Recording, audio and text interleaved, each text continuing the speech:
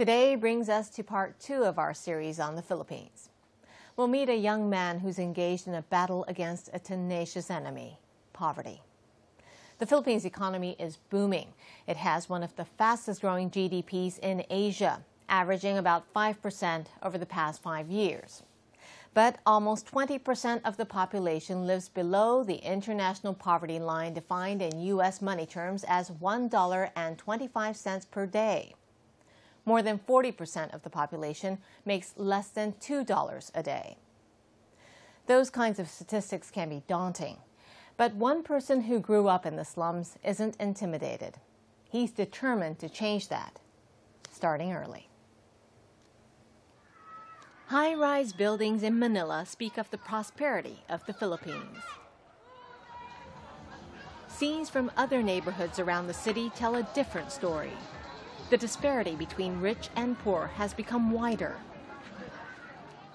Many children go without education because their families are unable to afford textbooks and uniforms. As a result, large numbers of kids end up collecting and selling garbage to eke out a living.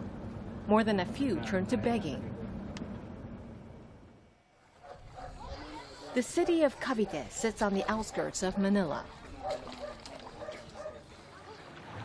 A teenage boy from here has been giving hope to children who live in slums scattered across the metropolitan area. Cris Valdez won the International Children's Peace Prize in 2012. The award recognizes work done in support of children's rights. In his case, it was for projects that help poor children. Kesz grew up in these slums and started collecting garbage at the age of 2. He's now 15. I was also collecting garbages in the dump site where I used to live, and I also beg for money in the market, and that was the things that I do to earn money to give it to my father.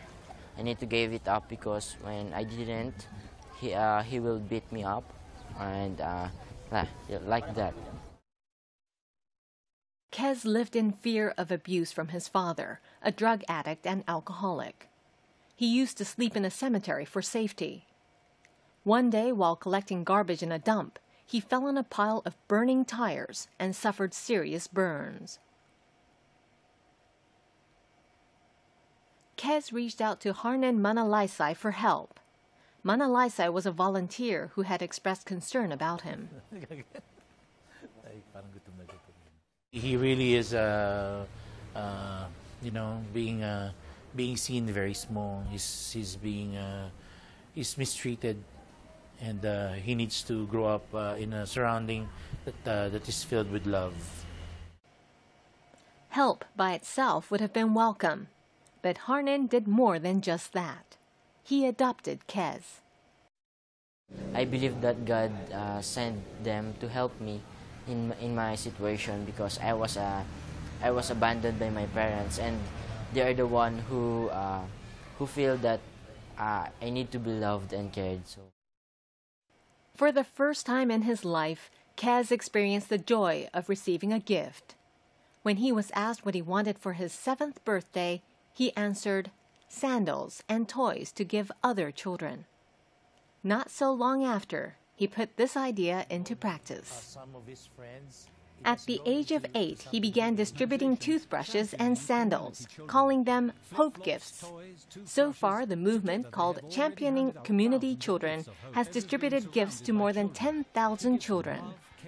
I want to give them hope and courage like that, and to make them happy by the simple gifts that we gave, and like the toothbrushes that they can use. Kesz holds open-air classes each week for the underprivileged.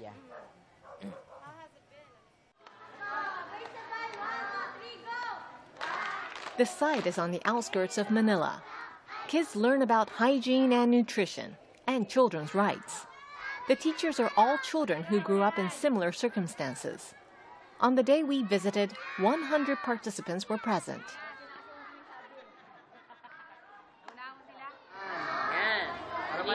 dito. Yan.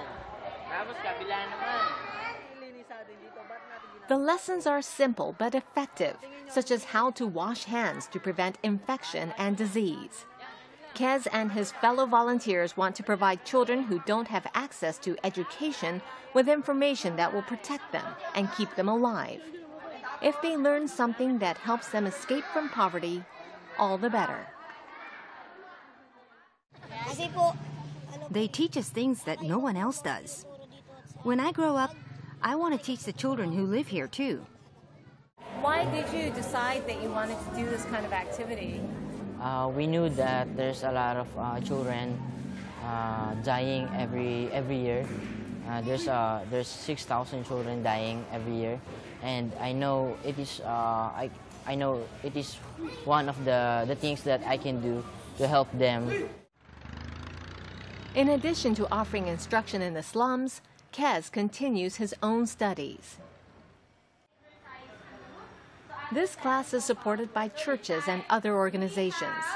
It's for children who, for whatever reason, often poverty or abuse, cannot attend a regular school.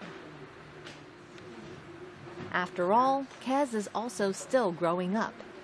He's looking toward the day he will earn a high school diploma. He hopes that achieving his own goals will convince children born into suffering and adversity that there's a way out. Yes, I know it's. I want to be a doctor, or yes, I want to be a doctor because I want to help more children in the poor communities. There's a lot of children living in the streets, begging for money, and I want to change that by being an example, by dreaming, because dreaming is free. Because when you dream, you can achieve it, and by achieving it, you can help the community. You know, Kesz's movement now has partners beyond Manila as well, where children support other children. Kids are finding ways to help themselves where adults have failed them. But the older generation shouldn't let that excuse them from finding a comprehensive, long-term solution.